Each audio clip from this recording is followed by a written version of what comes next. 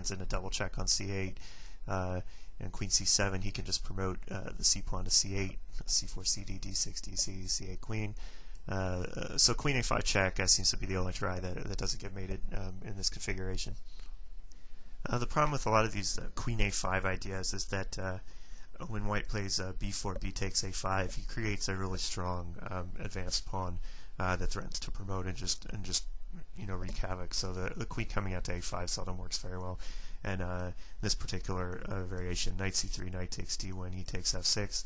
Note that if he instead had played king takes d1, there's a lot of lines where black mates with like a bishop b4 and a rook on e1. So this doesn't get mated, and it's hard to believe black can survive this with two powerful dangling pawns and a 6-4 piece disadvantage. So another try is to get the queens off against this series is to play knight c6, bishop g4, bishop takes d1, and then to move the queen. Since he hasn't played c6, there's no double checks with the rook through like c8. Queen b8 is interesting too, but again, I think that this series is too artificial, and the knight on f6 is again a problem, and I think white has a simple win. First, let's suppose he did queen b8, then I think the simple series e takes f6 and knight f3, knight f3, knight e5, knight takes c6, knight takes b8 check is trouble. 2, 3, 4, 5. Again, we've got a 6-4 piece advantage, dangling pawn, delivered check, harassing check. So I think that that would be busted. A little more tenacious is this idea of knight c6, bishop g4, bishop takes d1, queen c8. And in this position, I think that if we remember the principle of quantity, we can actually leave the queen on. And I think this series is very powerful. E takes f6, f takes g7, king takes d1, g takes h8, queen. Oh, oops. We don't play that. Leave the pawn on g7 and play king e2 to avoid getting checkmated, and bishop takes c6 check. And this does not appear to get checkmated, and again, black's been reduced to 4 pieces, and even though one of them's the queen, since there's no checkmate here, it doesn't really matter. We'll take the queen off on the next series, and even if he managed, it's just hard to believe, even with his queen, that he can really do anything here. He has to waste at least 2 moves, one to take the bishop on c6 and one to take the pawn on g7, and then he only really has 4 moves to munch with his queen, after which he should get killed on the 7.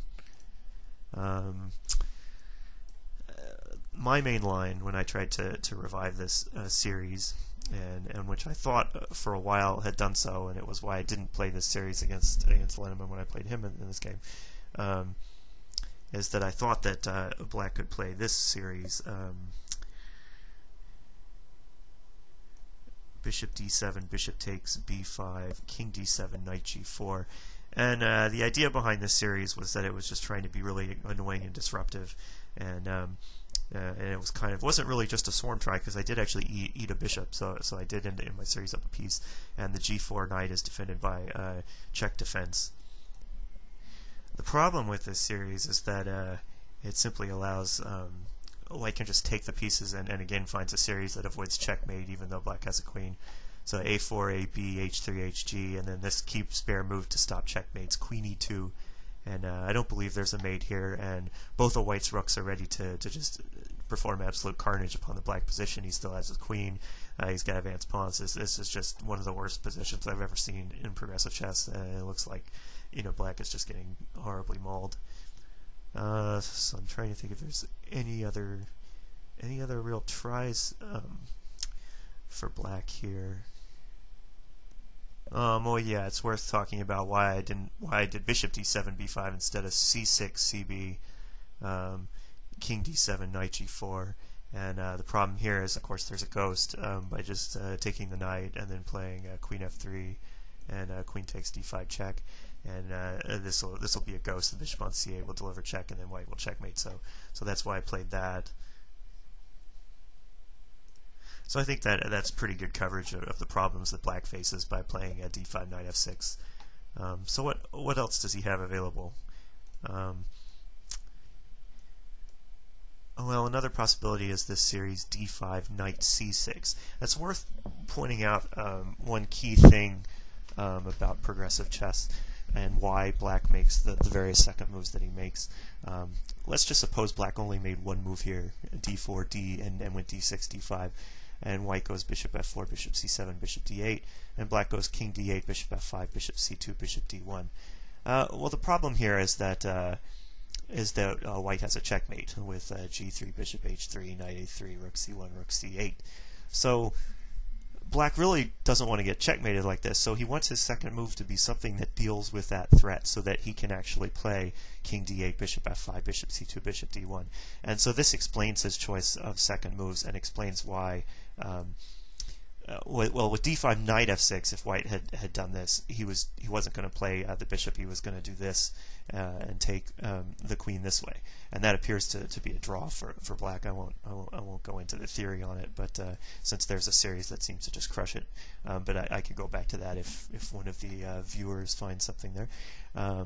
And yeah, if any of you guys have any suggestions or think you see series that change the assessment of some lines, by all means post them and I will in comments, and I'll talk about them.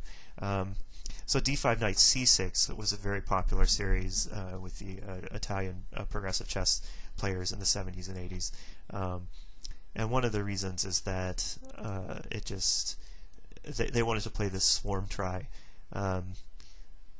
So king d8, bishop f5, bishop c2, bishop d1 is probably not going to work. Probably the knight on c6 is going to find itself misplaced either through pawn promotions, or a bishop will be able to take it or something. It's just, I don't really trust it. I'm not 100% sure that black is losing there.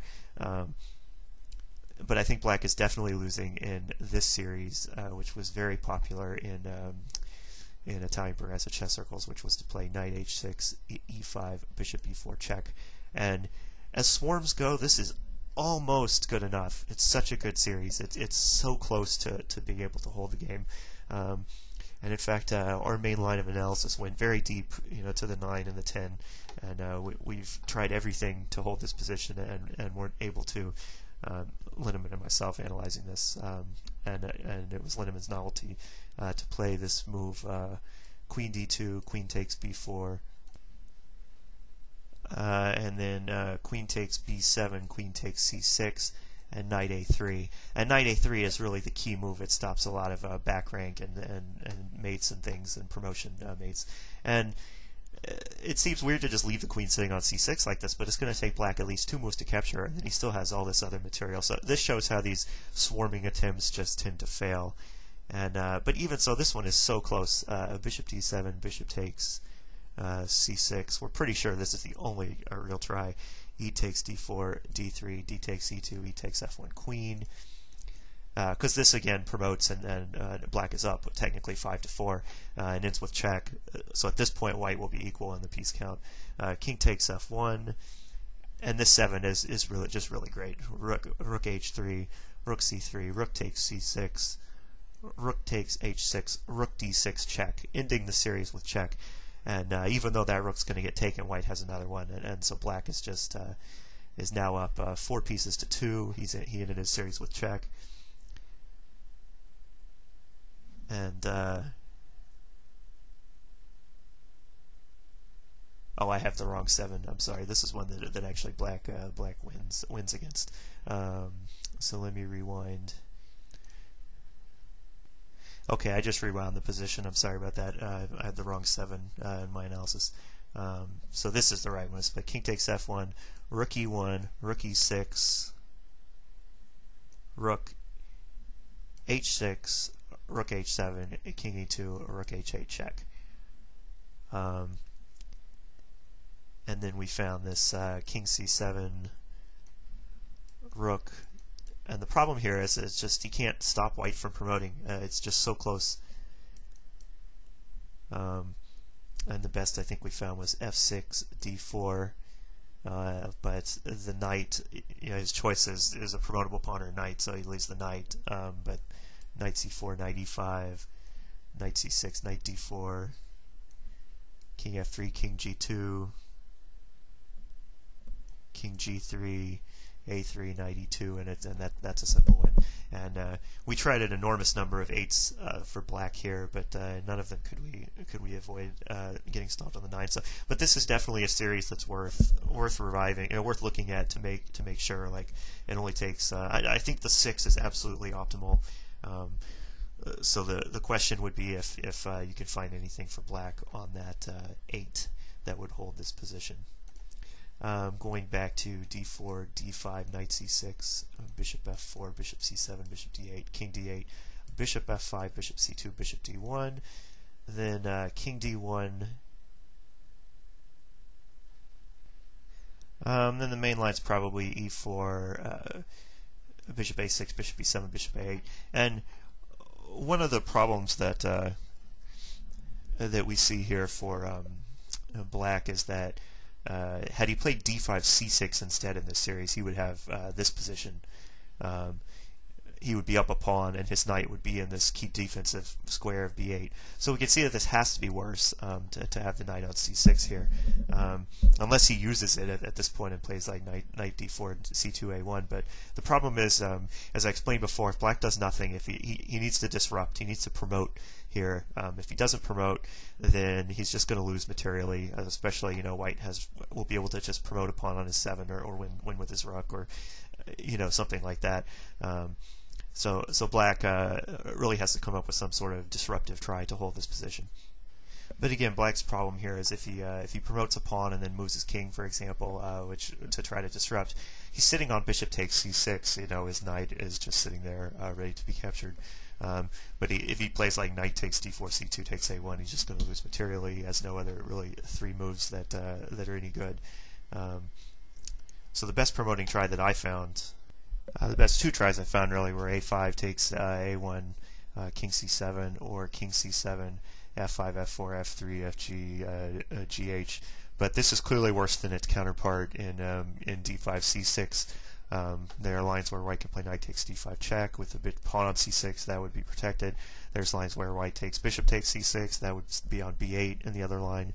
So I just don't consider it. If black's going to play knight c6, I think he needs to try swarm tries on the 4, like I showed, I think, in these positions, that he's just got a worse version of d5 c6. So if he's going to play this bishop takes queen stuff, then the knight c6 just is not a good move, and I don't think he's going to survive either of those. I haven't really analyzed them in detail, so that's something else. Maybe there's something here, but I think that probably his knight would have been better on b8, and white will just have some simple win in either way by just taking the queen and taking the rook on the 7, and then asking black to prove it on his 8, or maybe something where he takes the knight and delivers check. So what other tries does he have? I'm not going to go through d5 c6 yet because I'm going to save that for the main line. But this try was really popular, and in fact it's an extremely complicated position. c5, c takes d4, and this took many hours of analysis and many actually years, before we found what I think we found the best series, and that this is now we can say is convincingly refuted. The idea is that if first of all, that black, whenever he moves a c-pawn, he threatens this knight c6, b4, queen a5, knight d3 double check. So white is somewhat restricted in his options. And the main idea is that if white takes black's queen with the bishop, then black, why did it do that? Black will take